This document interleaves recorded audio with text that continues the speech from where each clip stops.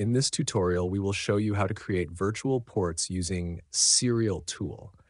This tutorial is mainly intended for Windows users. The screenshots shown are from version 2.2.1 of SerialTool and may look different in more recent versions. First of all, it's important to note that virtual ports are very useful in several contexts, including embedded development, creating applications that use the serial port, and in cases where software is no longer maintained by its developers. When we talk about virtual ports, we're referring to a pair of COM ports recognized by Windows as serial ports. The two COM ports in a pair are linked in such a way that the transmit signal, TX, of the first port is connected to the receive signal, RX, of the second port, and vice versa. In this way, everything transmitted by one port is received by the other through a virtual, not physical, connection. This type of connection is also known as a null modem. Now let's move on to installing a pair of virtual ports. As a first step, we need to launch SerialTool in administrator mode to allow the kernel driver to access Windows resources needed to create virtual ports.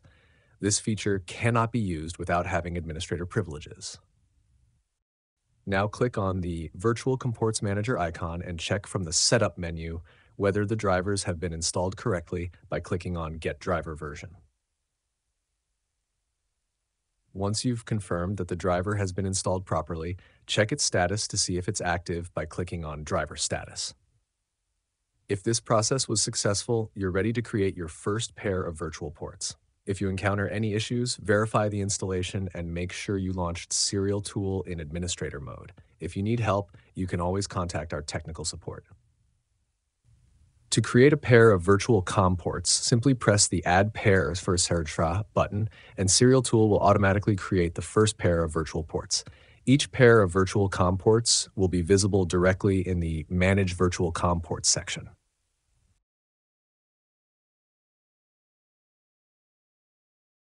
You can change the configuration of the virtual port pair by clicking the Change button.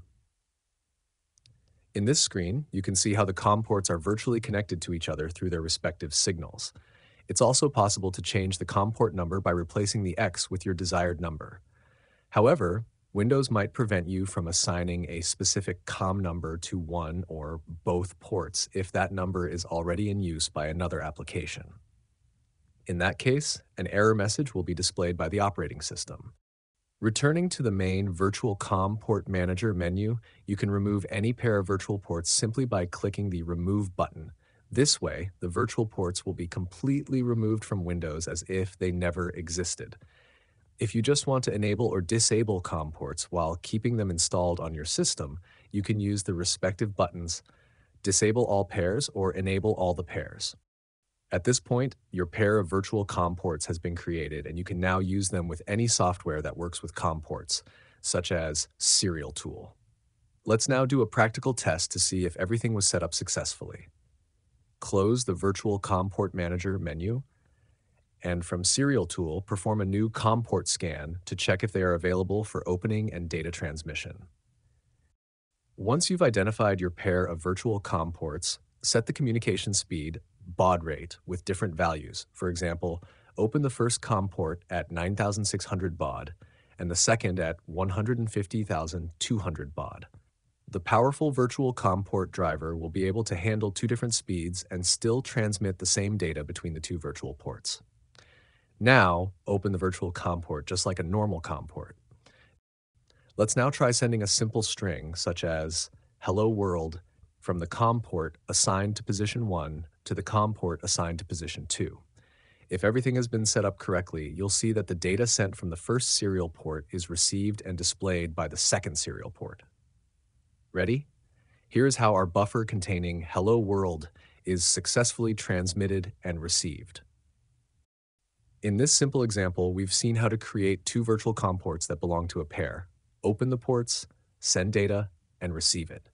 This example also highlights how the two COM ports can communicate with each other, even when using different baud rates, without any issues.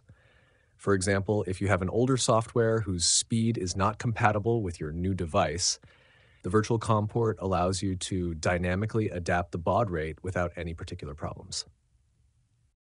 Our tutorial ends here. Please note that some limitations apply when using the free version of SerialTool. Thank you for watching this tutorial. If you have any questions or need support, feel free to contact us at support@serialtool.com. Thank you for following along, and we'll see you soon in the next tutorial.